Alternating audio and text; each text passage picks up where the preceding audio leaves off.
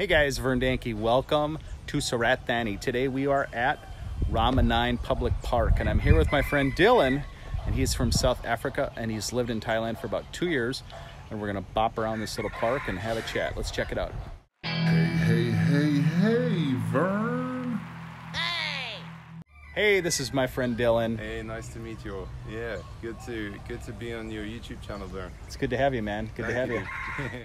Dylan basically was at the Karabi hostel and I met him over there, and he had been living in the Surat Thani area for a while and said, hey, you ought to check it out, it's pretty cool. So Yeah. it inspired my trip here. So let's check out this park. Let's do it. See what you can tell me about it, Dylan. Well, all I know is Thailand is blessed with parks, an abundance of parks, public spaces. Really beautiful, well planted. They've got features, water features everywhere. It's kind of like going to a theme park, but it's just for exercise and running and so on. So how do you like Surat Thani? Well, it's a great town. It's very Thai. So if you want to see a place that's a little bit more authentic than Bangkok, it's kind of like a mini Bangkok, in my opinion. Oh. It's a little bit easier on the, on the nerves, because Bangkok's a pretty fraught place as far as traffic and just the noise and stuff. So I thought I'd spend my first couple of years out here. Nice. Just to get used to the, the Thai vibe, learn a bit of Thai, meet some Thai people, and so far so good. Now, where I grew up on Minnehaha Creek in South Minneapolis, this was something that I remember seeing, little bridges over the creek. Just a beautiful backdrop.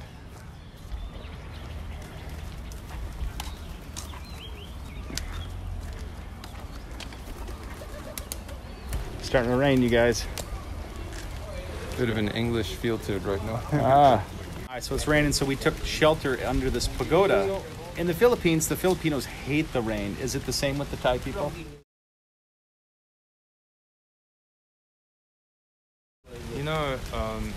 I guess it's more like the sun is the enemy here. Okay. The rain is kind of not as cursed. Okay. As where they go to. And I don't know what it is, but from what I've heard is a lot of Filipinos believe that if they get wet from outside water, they're going to get sick. Really? Yeah. I mean, that seems to be around the board. Like a lot of foreigners also feel that way. Like, and I must say, I feel a bit chesty after. In fact, that time I went to visit Krabi last weekend. Like I had a bit of a chesty cough after that. Yeah, something to do with the change in like atmosphere. Okay. It seems to affect the lungs. Yeah. So I think when I was growing up, they said, you better get in here if it's raining out because you're going to get cold and wet. And I think the association with getting cold and wet and getting a pneumonia was maybe what actually translated into the Filipino is, don't get wet or you're going to get sick. Yeah, exactly. But it wasn't really the same. Right. So it's kind of like a spin-off of an old wives' tale, something like that. So a lot of times if it's raining, they'll feel like they have to go take a shower afterwards if they got like wet. A nice hot shower. Yeah. I mean, I don't know why people get sick when they. I mean, I've noticed I do, but I've also it doesn't make sense that you should. So, makes no sense. Like surely we're tougher than that. You would think so. Yeah. What percentage of foreigners are left now that? Oh wow, there's a huge lack of teachers. I know that much because I'm a teacher myself, an English teacher. So sparse. There's so few foreigners at this point in time, apart from business owners in Samoa who are like expats who've married into Thai, families. But it's. I mean, if you want to get away from the West, this is kind of the perfect place. Okay. Yeah. So it's ripe for work if a person was trying to find work. Oh yeah, if you need work, come on over. I mean, there's a ton of jobs. Definitely. Nice. Yes. Looking for teachers at this point, all over the place. That's good to know because a lot of people kind of lost their jobs after China put the kibosh on. Yeah, I feel that's gonna bring a lot of foreigners here to Thailand because it's so the work is so abundant here. Nice. That's good. That's good because it's a lovely place to live, and it has a lot going for it here. Absolutely. It really does. It's gorgeous. It's sort of like pristine. Yeah. Yeah. Culturally. Yeah, and there's a lot of things that other people expect, like cultural norms, cultural things that, like, well, not even just cultural, just everyday amenities up to a certain standard that people expect. Right. You know, right, like stop signs and stoplights and and yeah. you want to know if you're stopping at that place that somebody else is going to stop too. So having things that people connect to that they're used to is important. So where you come from in South Africa, is it similar to here, or is yeah, definitely. I mean, we've got everything, but you know, South Africa is a very divided society. So depending on where you live, if you're coming in as a foreigner, you're likely going to stay in a place that's pretty first world. Okay. But if you want to sort of live in the townships, which I've done myself, it's very rustic, very, you know, you've got toilets that are just holes in the ground, basically. Right. But yeah, I'd say Thailand, they love luxuries. So I mean, especially in a place like Surat. Okay. It's pretty luxury oriented. It's lifestyle oriented. So you can get along really well in Surat. Nice. You said before Surat is kind of like a stopover for Koh Samui, the island. That's right. Yeah. So unless you're working here, you'll probably just pass through. But if you want to explore Surat, I definitely recommend it. There's some home share programs. You can stay with people, authentic Thai people, and they will help you to basically live the Thai life. And That's great. It's pretty comfortable. It's not at all weird or like kind of, you're not eating frogs every day or bugs. That's good. You can if you want to though. Yeah. Wow. Yeah, you can. Wow. Huh. I look at the snails and I get kind of grossed out looking at a snail to eat, but a frog, I guess the legs would be okay maybe if they were cooked. Yeah, definitely.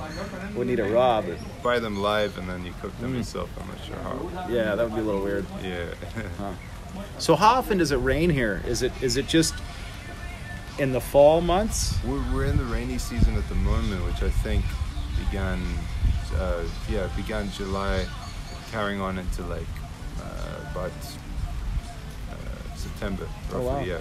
Wow. Yeah. So it's pretty rainy. We have floods Here? quite often. Yeah. You do? Not devastating floods, but Oh, good. you know, some houses do get swamped. You don't want to be living on the river. Yeah. Right. Yeah. So that river looks like it can really be treacherous. Yeah. So that river, there were a lot of suicides at one point. So my girlfriend tells me she's Thai. Yeah, and people jumping over. A lot of pressure on the students here. Oh, wow. Yeah, and a lot of pressure on, you know, people economically sometimes. Right. To get ahead, you know. They want to impress their parents. They don't want to stay in a third world kind of environment. If you've got money and you're coming from the West, that's fine. You know, you're fine. But you will see poverty here. So yeah, the suicide in that river was pretty tremendous. It's got a real undertow. So people get kind of dragged as they. Oh boy. Yeah. It's sad. That is sad. And that's why they lit the bridge up that you'd mentioned before. Right. Exactly. There's a bridge that goes into another suburb from CBD 1 to CBD 2. Okay. And they lit it up as kind of, I guess, a memorial to all those who died. And it's sort of very bright and sort of like, it's heartening, you know. When I came, that's the first thing I saw. Okay. Beautiful bridge.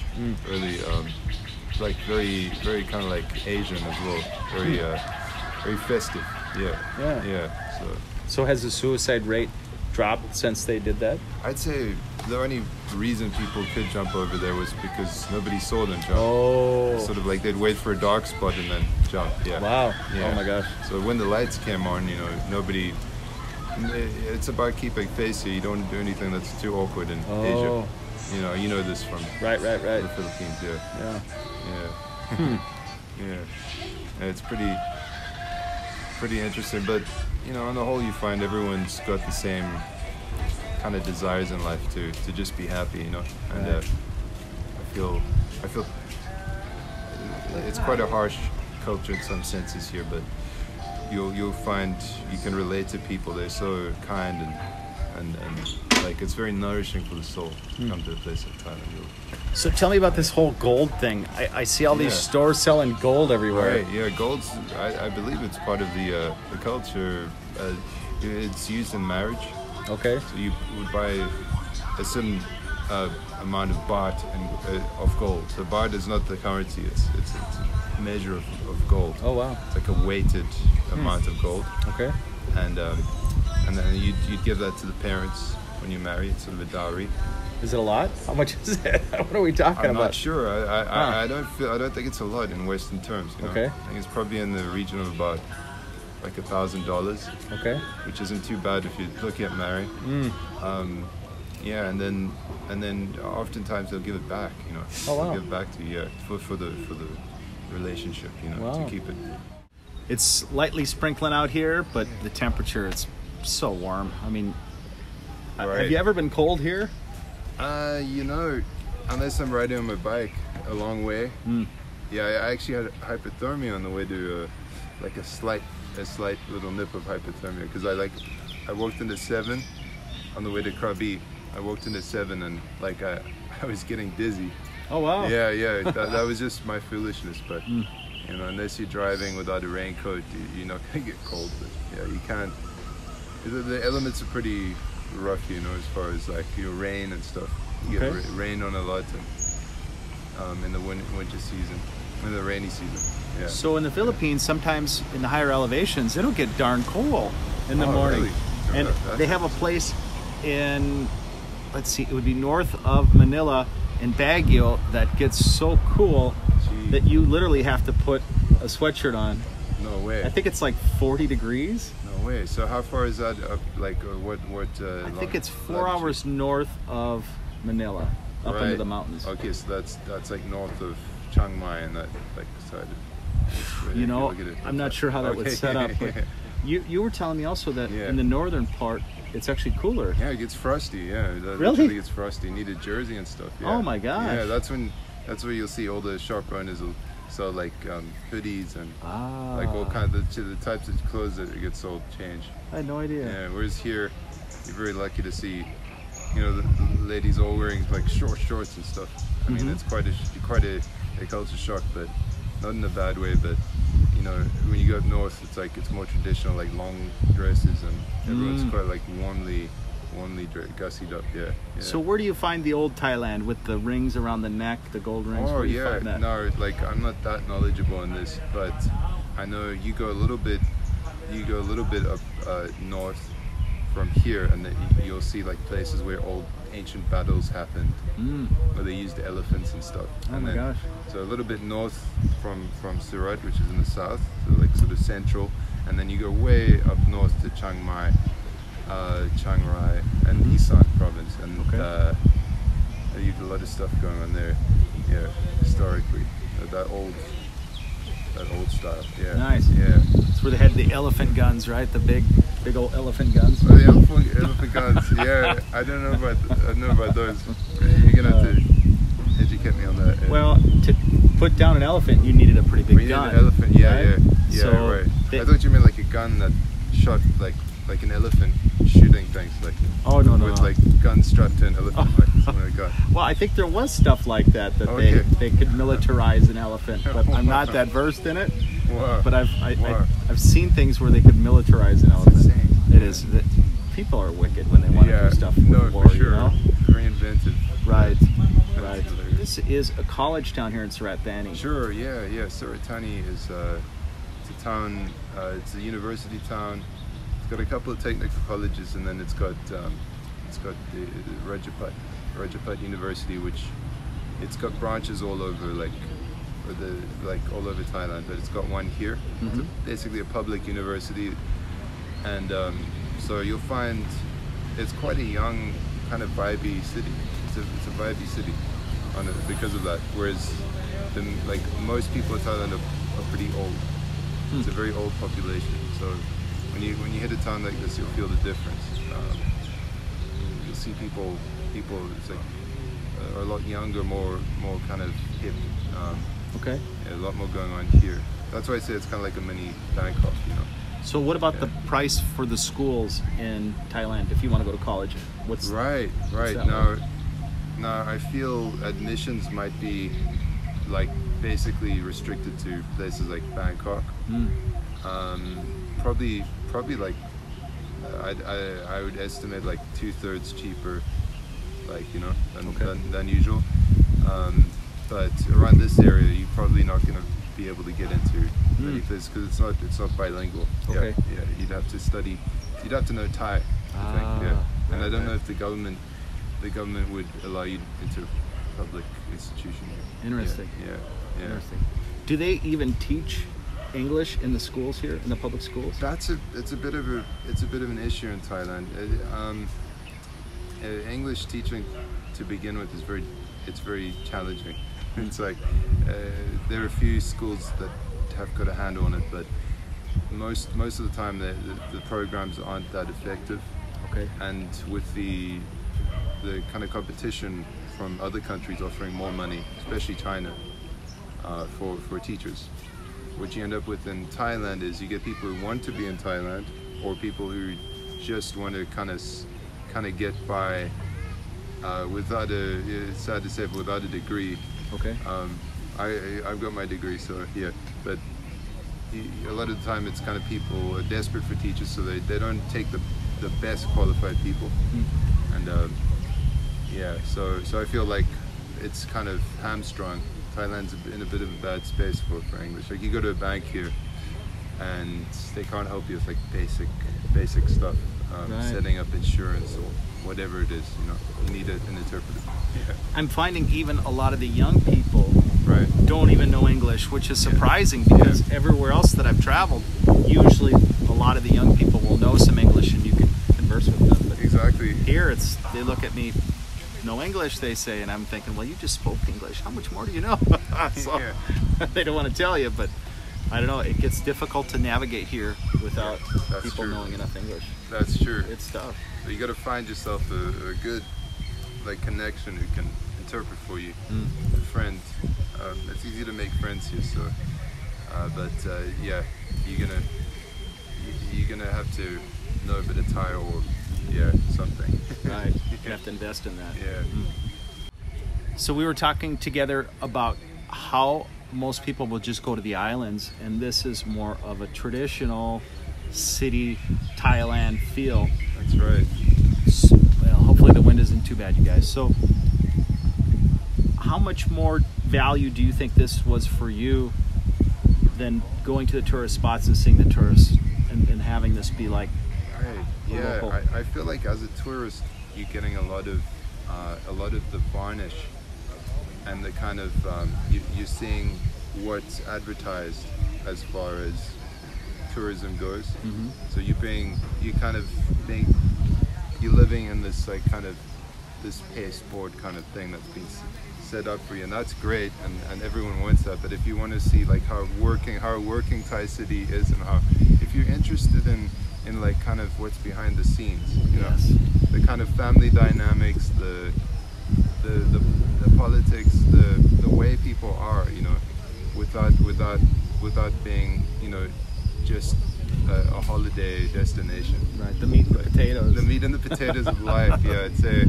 What's something to bite into instead of just eating. Exactly. That could potentially make you a more well-rounded individual.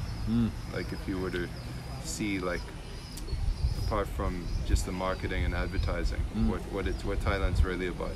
Look under the hood, Right. Yeah. That's a good one. Yeah. Now, since the tourism is hopping right now, I think this is what a person should be vlogging, because this is the real.